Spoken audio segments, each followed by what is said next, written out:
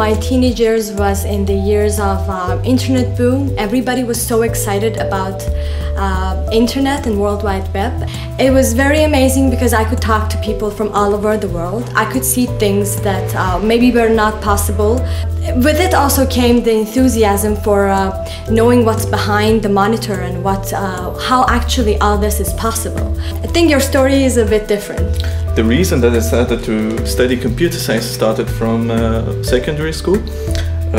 I was in a team of 3 students. We were trying to attend in a robotic competition. So I was the person who was programming the microcontrollers, and when I was going to decide about my next profession, next field of study, I decided to go for computer science and exactly for algorithms and software engineering. For me, it was really important to study in a really famous and good and top ranking of the universities. So ETH was one of these universities. What motivated me first was the computer science, and especially because I knew I was going to study in visual computing, I realized that there are fantastic groups, a wide variety of research groups in computer vision in ETH. And many of the professors are premiers in their fields, and it's such an honor and such a good opportunity for a student to be able to work with these professors. The city had also a very important role in making the decision because it's very close to our home country and it's very easy to go and visit the family, and it's also a very international city.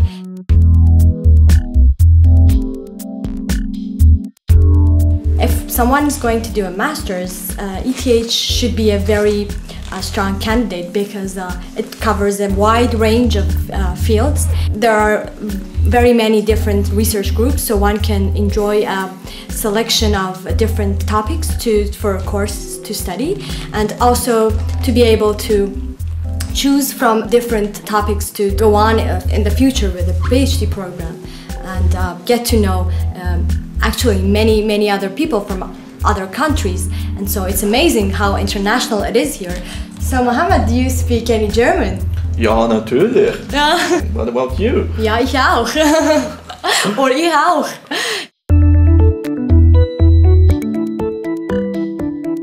Maybe it's a cultural thing, but I feel that here in ETH, distance between the professors and the students is less pronounced, and you can easily call your professors by their first name, whereas in Iran we hold a distance.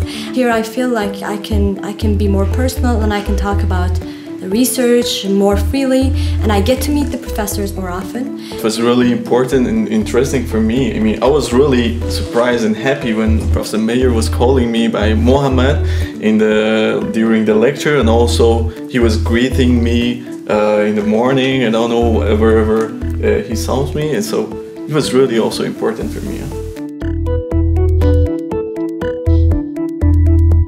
Currently, I'm working on my master thesis project.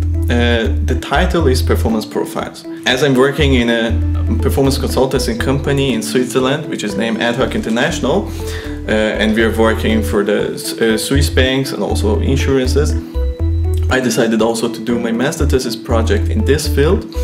And it somehow relates to the things that everybody can feel during their life. For example, you are going to pay a bill via e-banking, and you find out that it's really slow and you have problems. So my job is to find the performance problems and try to substitute the applications with another one, and guess what will happen? Well, my project deals with cameras and images, and nowadays cameras are everywhere. So what I'm working on is in the situation where you have a video of a moving object, such as a car, in the street, and you would like to reconstruct the 3D model of the car. This would be very cool if you have a video, and then later on you would like to reconstruct the whole scene and see the car from another angle.